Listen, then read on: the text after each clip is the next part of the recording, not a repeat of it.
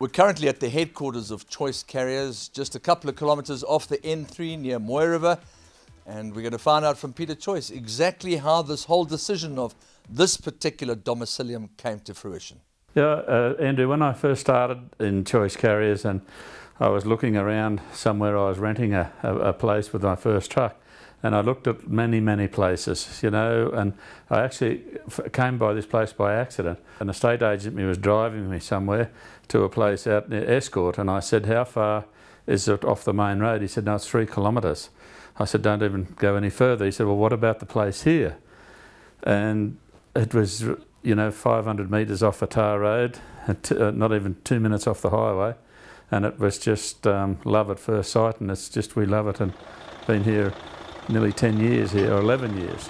I have my grooms live on site, drivers live on site, and I have a small little breeding operation here. The trucks are here, besides our Cape Town depot and setting in Cape Town. Pete, it's obviously an incredible feeling to own a fantastic horse, but to have bred that particular horse as well must give you the ultimate thrill and the ultimate joy. I don't say we were lucky that day. You take every win when you go past the post, but I mean, I think probably any other day or day after, Variety Club would have trounced, but we take it as it is, and it was a great feat. I think there are only 2 or 3 horses that ever beat Variety Club, and he has the honour of being one of them. But it's in a rush here. Variety Club is now putting on big pressure here. Down the far side, active supremacy. But it's now in a rush. Variety Club, they dropped the wire. In a rush got it from Variety Club. So the obvious question is, how did you get to breed him?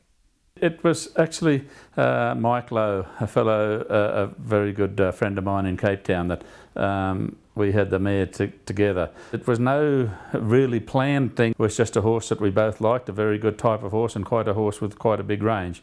She wasn't, the mother wasn't a very big, tall mare, but he was a big, imposing horse. Pete, for the uninitiated, you've also had the rare distinction and the opportunity of having trained a Grade 1 winner. Yeah, no, it's an unbelievable feeling. I think when that happened, when they did in Australia, I think they said there was so many horses. In Australia, they talk about horses in towns and trainers in town. There are some very successful trainers in Australia that never ever have a horse that races in what they call the town, even let alone a Group 1 race. So it was a hell of a feeling, you know, to have that horse. All right, now that we've finished with the racing and the breeding temporarily, let's get to the business of Choice Carriers. How did that come to fruition? Yeah, it was actually after Mr. Cohen had died, we were very fortunate after a little while to be able to buy that business, and you know, with it came, but we still inherit a very big part of that. Probably Mr. Cohen's son Johnny still works for me and basically runs that contract for me. But we're very proud to be associated with that. I think I've said before when you've interviewed me, it's always won by a great horse. And I haven't seen the field yet this year, but I'm not going to. But I know there's a very good horse nominated in it already. Pete, as far as advertising is concerned, do you think it really helps? We do advertise, but I don't say a lot of our stuff comes from advertising. It comes from the service that we give. You know, we offer a professional service and we back our service. You know, I mean, if something goes wrong, I've got shoulders big enough to take, you know, a little bit of the responsibility with it, and try and help where we can, and not just say, well, we're not here just to transport your horse for the sake of the money, because we're involved in horses very much. There was a Polocrosse had a World Cup here back in the week after the July here. I transported most of those horses here for that. And South Africa won it. The only country that's won it on 2 continents. But yeah, we do such a lot of things. I find that the sales are very intense, but we look to be busy most of the year, not just around sale time. Planning for the big occasion, whether it's a sport horse participating in a horse race or cross country, eventing, polocrosse, whatever the case may be, how do we get that timing absolutely right? If you do that, I make the commitment and I push horses around it. Joey Ramsden phoned me about to take Act of War to Cape Town. He phoned me and he said he wanted this horse here as soon as I can. A hugely loyal and very good client of mine. I said, Joey, when do you want the horse there?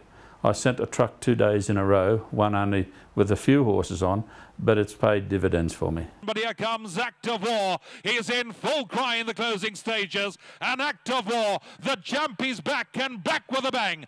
Derek Brookman, you know, is a very fair man, and I believe Marcus is also very fair. And they're great for the industry and they're great people to work for. The size of the business, or as we refer to it, the cake, is only so big in this business of transport.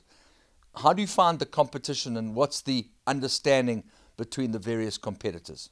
Yeah, I mean, we have a huge respect for one another. You know, we try and work together where we can, but I mean, I don't ever want to be the biggest or the only transporter, because I think you get complacent like that. And there's a limit to how much you do. You can go on and be the biggest and have the most, but then it comes back to service and quality of service. And you know, it's very easy for someone to buy a truck.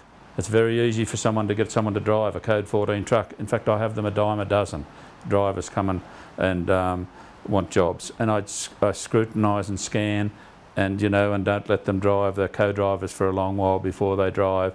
And in fact, on the farm here, there's not a driver of mine that hasn't driven a tractor and trailer first on my farm here before they get in one of those trucks. The key to it is finding horsemen that can drive and horsemen that can look after the horses.